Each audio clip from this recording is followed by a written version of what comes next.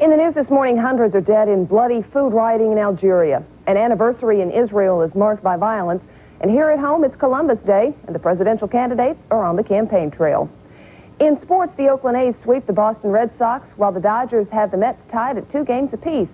Joe Whitty says an Arctic blast is headed for the upper Great Lakes in the Northeast. And we'll hear from Don Regan on the big changes in the Soviet Union. I'm Deborah Norville, and today is Monday, October 10th. This is NBC News at Sunrise with Deborah Norville. Good morning. There are reports this morning that as many as 200 people have been killed in rioting in Algeria. The trouble broke out last week over food shortages and a government-imposed austerity program.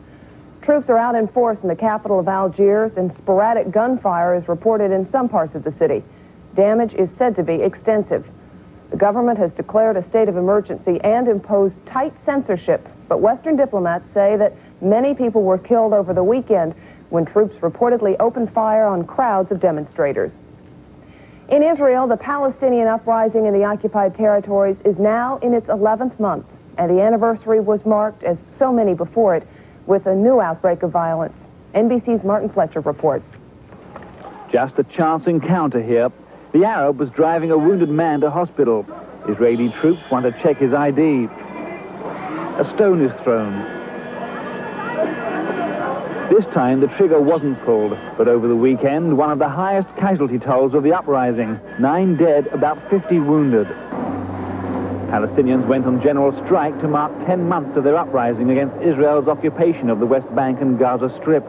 Israeli soldiers didn't try to break the strike. Instead, they launched a search mission through about 30 villages. Their aim, to arrest ringleaders and frighten young people from taking part in the uprising. Instead, most of the young men ran into the hills to hide, waiting for the Israelis to leave. The Israelis tore down PLO flags and posters, cleared roadblocks, and carried out house-to-house searches. But when they finished, reports filtered through that the kids had come back and were already throwing stones. Martin Fletcher, NBC News, Tel Aviv. There's been another step toward peace in southern Africa. Cuba has agreed to pull its troops out of Angola over the next 30 months. The compromise agreement was hammered out during 3 days of talks between Cuba, the United States, Angola, and South Africa. There are currently an estimated 50,000 Cuban troops stationed in Angola. And back in this country, with about a month to go to Election Day, the Democrats are hitting the so-called quail factor.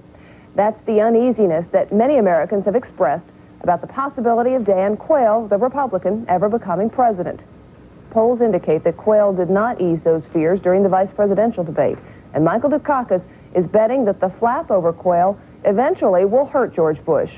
NBC's Bob Kerr is covering the Dukakis campaign. First thing we saw on that... Over the weekend, Dukakis labeled it a brand new campaign, a reference to voter concern about Dan Quayle following the vice presidential debate. I chose Lloyd Bentsen.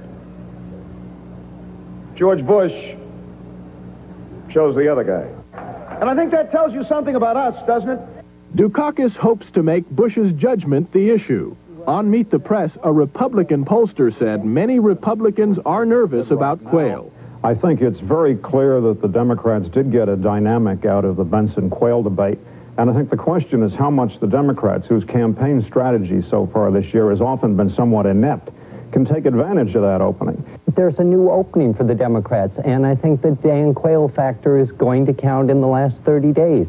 If Michael Dukakis gets it close, then I think that Quayle is the tipping factor. In an interview over the weekend, Dukakis described Republican campaign proposals as intellectually bankrupt, hoping to provide a contrast. Today in New York, Dukakis plans to propose that Americans be permitted to use existing IRA accounts as a down payment on a home. Bob Kerr, NBC News, Washington. George Bush on Sunday steers clear of the controversy surrounding his running mate. Bush, accompanied by his wife Barbara, campaigned for the ethnic vote in several suburban Chicago communities. And he promised recent immigrants that he would never forget the lack of freedom in Eastern Europe. This will probably be a shorter week of campaigning for both candidates as they get ready for their final debate either Thursday or Friday in Los Angeles. And today is a day of mourning in Pulaski, Wisconsin, a small town that is still in shock over the deaths of 5 young girls. They were killed in a car crash on Friday. The driver, who was also a minor, remains in critical condition. As NBC's Jim Cummins reports, the tragedy has left people in that town with plenty of questions, but very few answers. Police still don't know why 17-year-old Scott Cars was driving 70 miles per hour out of control when he hit these 5 girls, 12 and 13 years old, killing them instantly. There was no alcohol in his system. He is a diabetic, and investigators are looking into the possibility he might have had a seizure. This is a small town, 1,900 people. Almost all of them, especially the children, are in shock. Richard Staszewski witnessed the apparent accident. Back in their minds, the people will remember this for a long, long time. James Browner, the principal at the school the 5 victims attended, has a message for their schoolmates today. That they're going to be angry and they're going to feel bad, but to know that, for them to know that there's support available for them, and there are places they can go for help. Funeral services for the 5 girls from this small, closely knit community will be held Wednesday.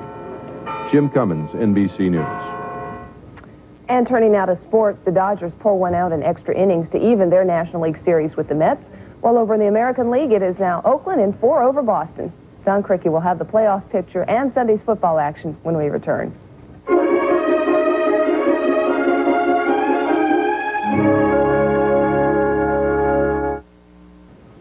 Don Criqui here with the sports this Monday morning and the surprise of a lot of Mets fans, I suppose. It's a big surprise, Deborah. That old baseball adage of Yogi Berra that it ain't over till it's over certainly applied last night at New York Shea Stadium, where the Los Angeles Dodgers came from behind to win a marathon playoff game 5-4, and even the series with the Mets at 2 games apiece. The Mets took a 3-2 lead on a home run by Kevin McReynolds in the 4th inning. It was his first hit of the playoffs. This homer followed a 2-run shot by the Mets' Darryl Strawberry. John Tudor was the victim. Dodgers trailed 4-2 in the 9th when Mike Scioscia unloaded off Dwight Gooden. This one tied the game 4-all, and Gooden continues without ever having won a playoff game. In the 12th, Kirk Gibson, who had not hit a home run in a month, connected off Roger McDowell, who had allowed only 1 home run ball all season prior to this. Trailing the Dodgers 5-4, the Mets loaded the bases in their half of the 12th inning. Orel Hershiser was called on for the final out because of the suspension of Jay Howell. He got it. Kevin McReynolds' soft fly ball to center was caught on the run by John Shelby. Dodgers 5, Mets 4. They're even at 2 apiece with Game 5 coming up at noon today in New York. Tim Belcher pitches for the Dodgers. Sid Fernandez for the Mets.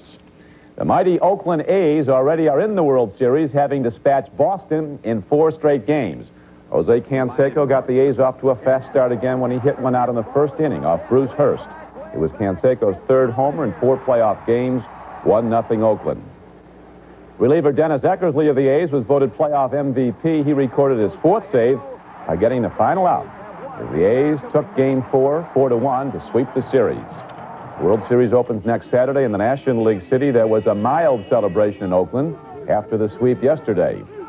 In the NFL, the Cincinnati Bengals continued their remarkable turnabout from last season when they won only 4 games and lost 11. This year, the Bengals are a perfect 6-0. They strike fast, trailing the Jets 9-0.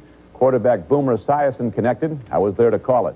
Lone setback is a rookie runner, Ickey Woods. It's Eddie Brown going in motion. Turning it upfield as Esiason looks at him and lets it rip. Eddie Brown on the run, and Eddie...